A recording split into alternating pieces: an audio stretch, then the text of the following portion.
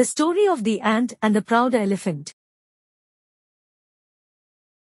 Once upon a time, there lived an elephant in a forest.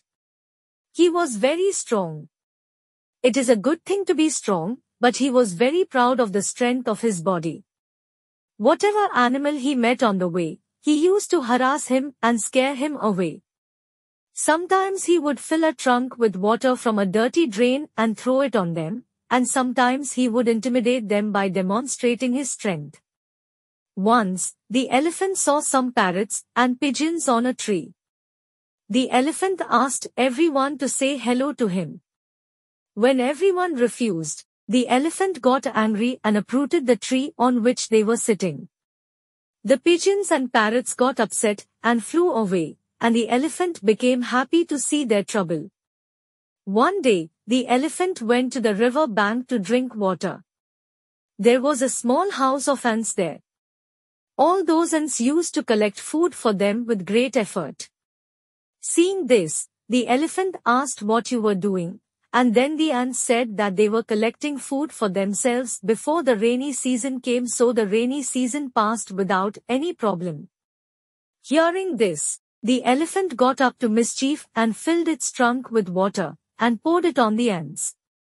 The ants' food got spoiled by the water, and they all got completely drenched. Seeing this, he became very angry and thought of teaching a lesson to the arrogant elephant. Then one day those ants got a chance to teach the elephant a lesson. Once, he found an elephant sleeping. An ant entered the trunk of a sleeping elephant and started biting it from inside. As soon as the ant bit the elephant started crying loudly in pain and calling for help. Then the second ant said, "Brother elephant, it is a lot of fun when you trouble others, so why are you getting worried now?" The ant inside the trunk also came out after hearing the cry of the elephant. The elephant realized that such a small ant was troubling him. Looking at the ants, he understood that if one ant could do this to him, then what would happen if all of them together wanted to harass him? Thinking about this, the elephant got scared and apologized to the ants.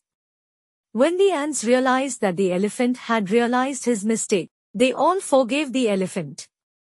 The elephant has now completely changed.